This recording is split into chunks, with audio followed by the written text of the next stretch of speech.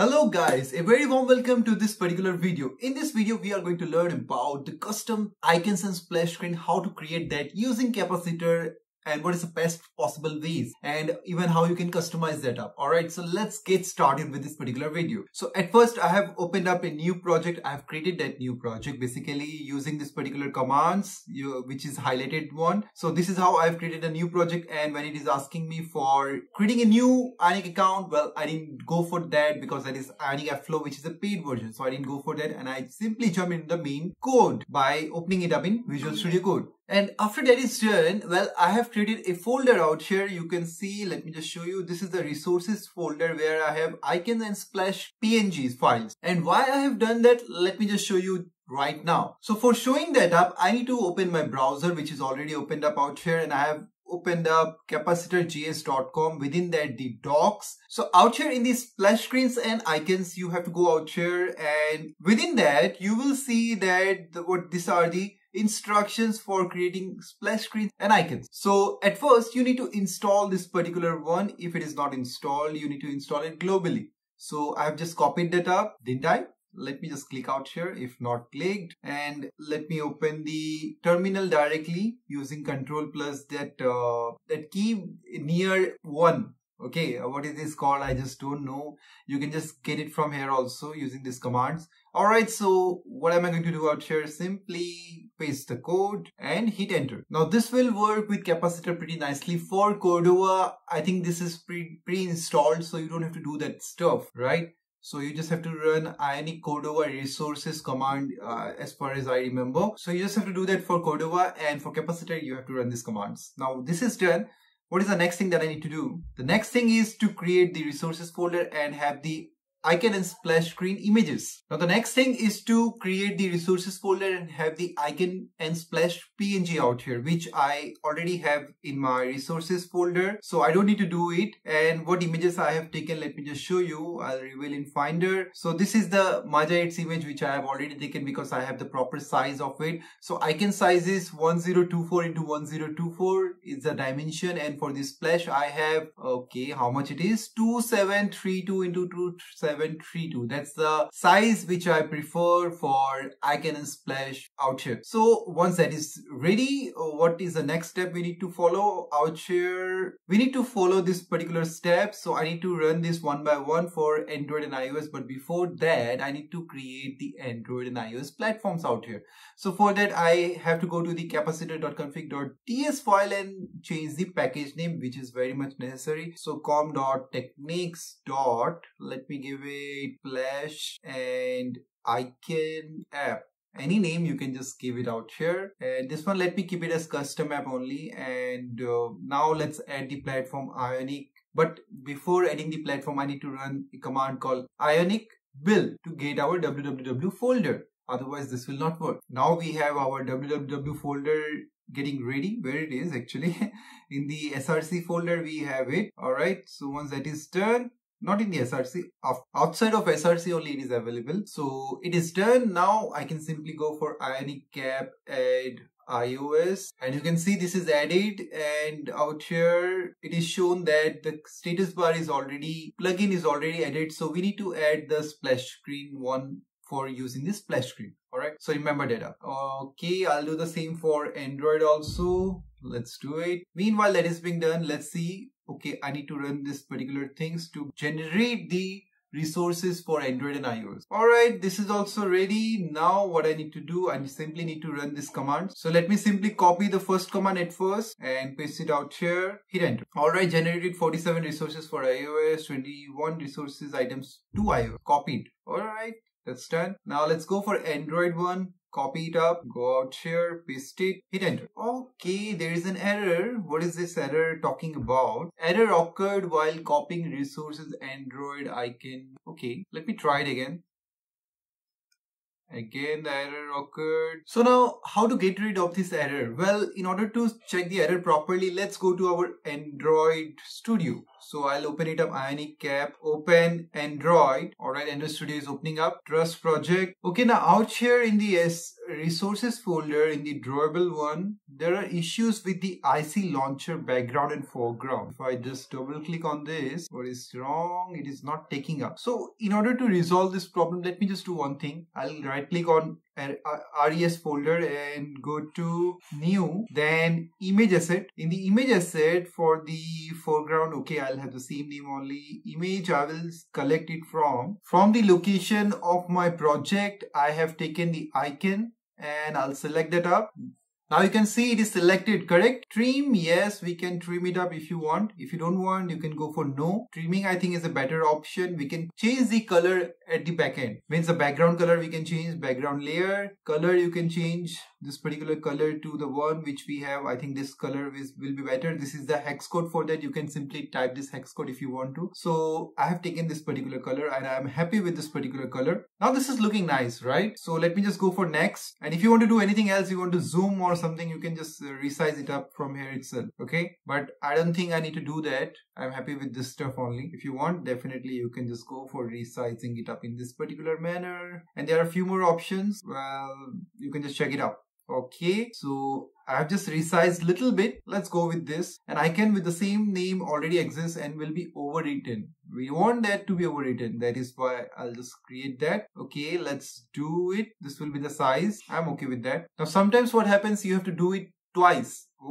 At the first go, it is not taking it up. As of now, I don't think still it is taking it up. If I just hit on the run button also, it will give me error. If you want, let me just try it up. For this splash, there are no issues. I'll just show you that part also. Okay, do you want to add the following file to Git? Well, not now. Let me remove it. Alright, Android resource linking failed. It is saying that. So when we get that error, definitely it is related to the image asset only. I'll go again to the image asset and out here, again, I'll go to the background, change the color. Okay, let's go to next. And this time you can see there are hardly some errors this time. Earlier we had a lot of red marks, right? This time it is very less and I think this time it's going to work. So let's go for finish and add this up. I'll hit on the add button. I suppose this time there won't be any problem. Let's go for it again. Let me hit this run button. Okay, add files to Git. No, I think I should cancel it. And you can see build successful. So there are no issues with the icons now. Everything is good to go. Now let me just show you the drawable one. So I'll just open it up in Finder. Let's go for that. So it has opened up and out here you can see simply all the splash screens which are changed. You can just click on this and you will be able to see it properly everywhere, right? Everywhere this is looking fine, correct? Out here, if you are not happy with this, you can simply resize that up a little bit with the same dimensions which is given out here and you're good to go. So this is what you need to do. Simply, I hope it's pretty clear how you exactly need to do all the stuff. So this is the only thing you have to perform out here for the custom icons and splash screen and you're good to go. So now what I'll do, let's open this up again in our emulators and simulators. Let's see what happens. Do we able to see the splash screen or not? So I'll just rerun it up. No, cancel. I don't want to terminate. Alright, it didn't show any splash screen out here. Let's try for iOS at first. Let's see whether it works out there or not. So I'll open it up in iOS.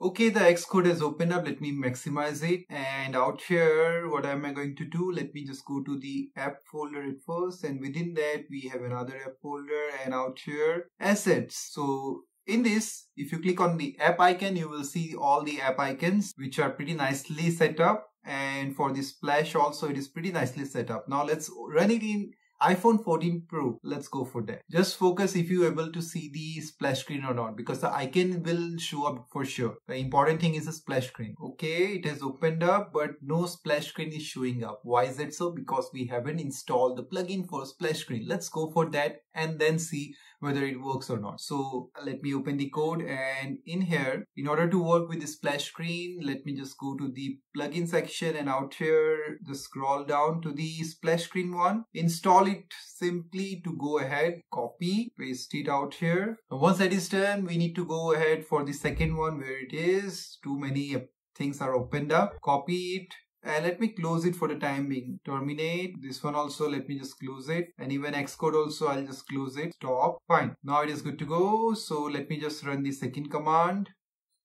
Okay, this is also done. Now what I need to do next, let me just scroll down, and there is one simple configuration which I'm going to apply out here, which will be this particular one in the TS file I'm going to apply. So capacitor.config.ts file, I'll simply apply this stuff and we are good to go. So copy this up till here, copy it. I will go to this particular file and in here, comma, and paste it. Now in this splash screen one, launch show duration. So it is going to show the splash screen for 3 seconds. If you want to reduce it, you can just have it out here. You can just go for 2 seconds or 1 second as you want. Then launch auto hide, I have set it to true, means by default it is set to true out here.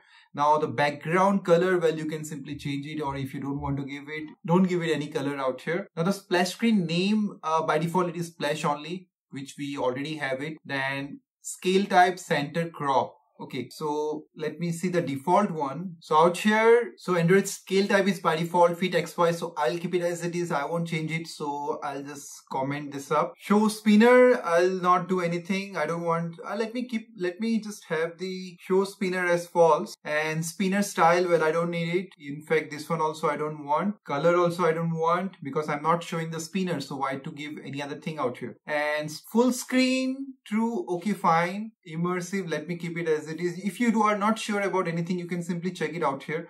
You will get to know what exactly it means. Okay, such as this one, hide the status bar on the splash screen, doesn't work on launch when using Android 12 API, only available on Android. Okay, fine. Immersive, hide the status bar in the software navigation. Okay, that's the only thing. I'll just keep it. And the layout name, launch screen, okay, fine. Use dialog, well, it's only available for Android, I suppose. Only available for Android. So even if you don't give by default, it is not taking anything. So why to give any dialog? Do we need that? Layout name also, whether it is needed.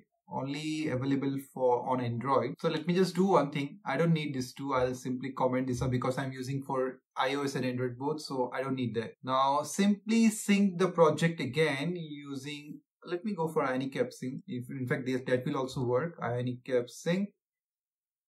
Now the syncing is done. Let me open the project in iOS at first. So I'll just run this particular command, Ionic app open iOS, and it has opened up. Let's go for the run button. Let's see this time what happens. Okay, it is launching and you can see the splash screen, right? So the splash screen is showing up, but it is not showing completely. Why? I just don't understand. We have given the proper size for it. Still it is not showing that up. I don't get it. Maybe you can reduce the size, or you can go for center crop. I think that will be better. Let me just try it once. Okay, what I'll do out here is full screen. Okay, that's fine, but Android scale type, center crop, I think will be better. And this background color, let me just give the red color out here. Maybe that will be working for us. So what was the configuration? I just completely forgot. For the time being, let me keep it as FFF only. Later on you can change the red color one. I just forgot the hex code, so I have to just check it again. I don't want to do that right now. For the timing, let's try with this particular stuff only. Let's go for syncing again, and then I will open it up in iOS. Alright, once it is opened up, I'll run it again, replace the application for sure. Okay, still not working properly. What should we do next? Now meanwhile, let's try for Android also at first. Okay, let me just cut this and run this particular one in the emulator. Let's see if it shows up out there or not. Okay, it is not showing up in the emulator. Let me check it in the real device. In the real device, I have already seen earlier also it works, but it doesn't work in the emulator. That's a big problem. So I have to connect my Android device for checking that out. Alright, now my Android device is connected. Let me hit the run button. This is showing up out here. So let's see whether it gets installed properly or not, and do I see that or not. So let me just open up the recorder also. So now the icon is showing up, and if I click out here, see what it shows. I still don't see this. Or do I see the splash screen? It is the smaller one. Actually, it is center crop, so it is showing at the center. Alright, so if you just comment this up, then it's going to take XY fully, and that works for Android properly, but for iOS I just don't understand why it is not showing up. I just need to see the documentation for that, because the scaling one only available for Android, or that is why it is not working on iOS. I just forgot that.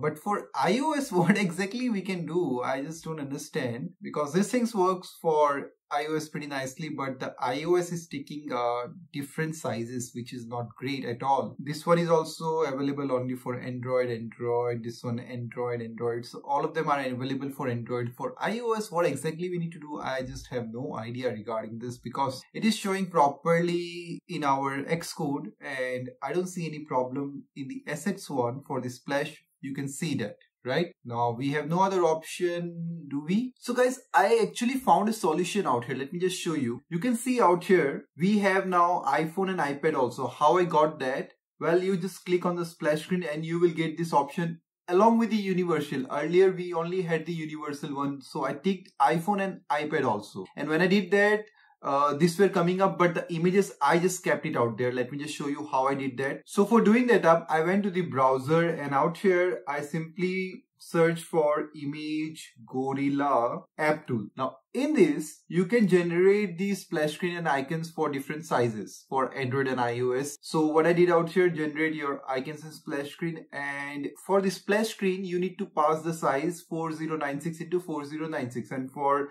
icon you need to pass 1024 into 1024. So I simply change the size from 2732 into 2732 to 4096 into 4096, because I already had that size. So I just transformed it. I'm not sharing the code out here guys for this particular video, because it is pretty simple to understand. I haven't done anything extra out here, so I won't share the source code. So you simply do that up. If you have any query, let me know in the comment section. So out here I have simply selected this particular one which is having the same size. When I selected it up, you can see there are a lot of options that are coming up. I just went for the iOS one, because for Android we have already uploaded all the stuff. We don't need to do anything for Android. If you want some other sizes for Android, definitely you can select that also along with the iOS one, and you can go ahead with this, but I don't want that. So I have simply selected and I'll hit on the Kapow. So when you hit that up, it will show you the downloaded button. If I just do that up again, now you see the downloaded button, right? So when you get this downloaded option and you click on it, the resources will get downloaded in a zip file.